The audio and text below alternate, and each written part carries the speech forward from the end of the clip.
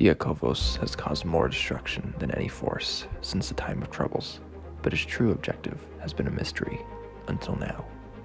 Hello and welcome to Liam's Lyceum. I'm your host Liam, aka Himvar, and today I'll be doing a spoiler-free review of Mel Odom's The Sea Devil's Eye.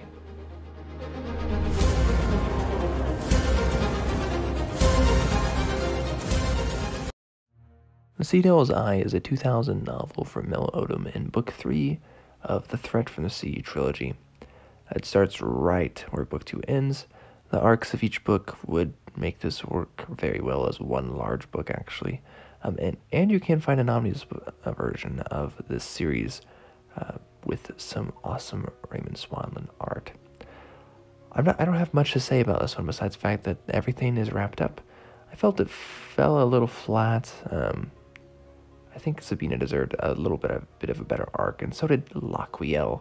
But our main character gets a decent one, and that's probably my main concern, is that I've mentioned even starting in book 1, he's kind of a Mary Sue, and his biggest transformation is a problem that's not much of a problem. It always just comes off as really poorly done, unless it's done exceptionally well. So that's kind of unfortunate. But there is more to read about this series, actually. There is a short story in Dragon Magazine. I'll be reading that soon. You won't hear about it on YouTube, probably, unless you watch my weekly updates. But I will be reviewing that on my blog, which I do review all my Forgotten Realms stuff on the Forgotten Realms blog, called ForgottenRealmsReading.com, where you can look up the Forgotten Realms Lyceum. But this one does deal with fate, which, is cool. I like fate. That's pretty common in fantasy novels. Myth Nantar, which is a cool city. It's like Myth Draenor, but underwater. There's merfolk relations with great whales and seals and Sahuagin. Almost felt like the second Avatar film in some ways.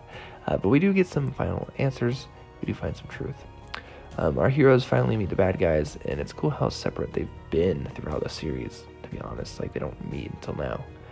We do have some cool stuff here if you're a fan of Lathander or Eldath, even. Stuff like that. And there's even a knight and paladin of Cormyr, which is cool as well, and a dwarf. I like dwarf characters. And we find out that Melenti, which are the Sahuagin that look like sea elves, are only a thing if they're born near sea elves, which is interesting. But that's all I really have to say. I'm Liam's Lyceum. I will catch you next time.